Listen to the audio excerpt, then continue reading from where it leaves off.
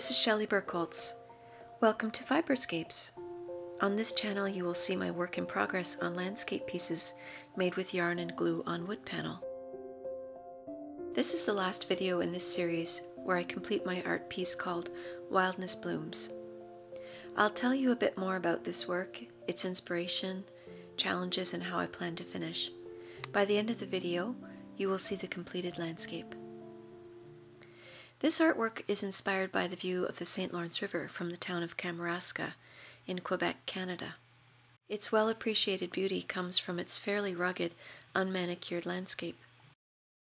The wild roses are abundant all over the shoreline, and in places they mix with the tall marsh grasses at the edge of the floodplain.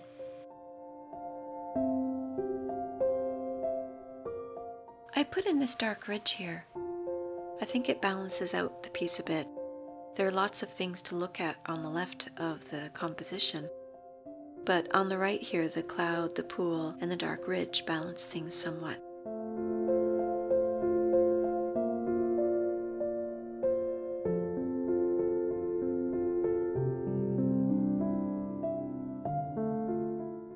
The top portion came out quickly and easily with minimal backtracking. I do backtrack or correct as I go, as much as possible. It's easy to remove strands when glue is wet. When it's dry, however, a chisel is needed to remove them. I do resort to this when necessary, but I've learned to make these fixes as minimally as I can. If I notice that an area isn't working, I'll try to remove it as soon as possible. Before I started with yarn, I used to use paint. With that medium, I could build up the whole composition together. The surface would be covered, but I would still be able to build upon it as the overall picture became known. I could see how some areas related to others and adjust things. With yarn, I do a small section at a time to completion without knowing what the overall picture will look like. I'm not complaining, just explaining that I understand that corrections will be needed, and I'm not hard on myself for having to make them. As I said, the upper portion, including the sky, landforms, and upper portion of water, went in really quickly with little removal. I'm happy with the sky for the mood it captures. We all pay attention to the sky, don't we? It tells us what to expect in the day and affects our moods. We're sensitive to its changes. For these reasons, to me, the sky is a really important piece of depicting a landscape.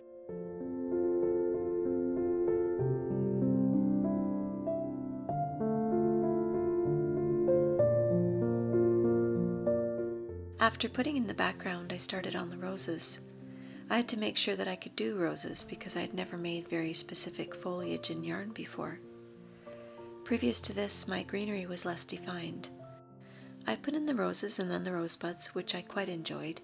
So then I had this top portion and this bottom portion, but to get from one to the other within such a short space kind of confused me. I wasn't sure what to do. My first attempt was a large section of brown, which I took out. Then I added this darker grassy area in the bottom corner, and it seemed to work. At that point, I realized, okay, maybe the whole piece is darker. Now I know why I felt conflicted about adding more light to the rosebush on the left. I fought with myself to add lighter areas, but it just wasn't the right thing.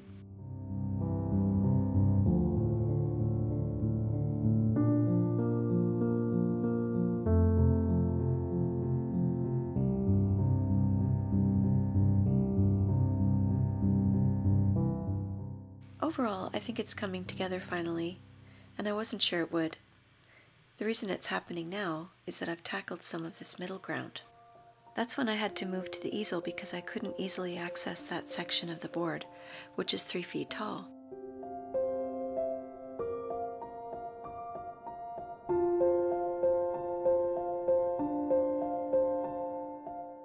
From this point, I will continue with these strands. I don't know that they will look separate from the rosebush and be read as grasses, but it doesn't really matter. I just want that form to be a little bit separate when you come close enough to see. Otherwise, from a distance, they can blend together. Working flat allows better camera angles and lighting, but poses other difficulties. Sometimes she's a bit too interested and I have to move her so she doesn't get covered in glue.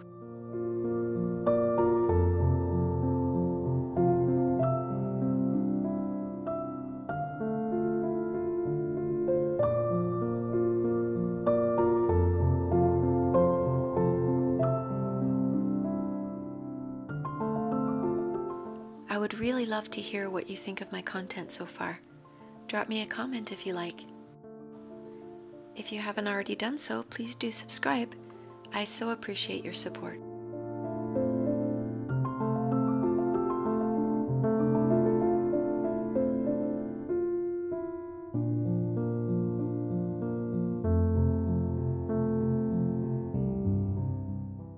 Here is the finished piece, Wildness Blooms. It was such a lot of fun to make.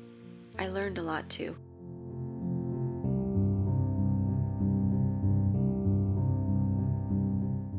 Thank you so much for joining in the journey of this project.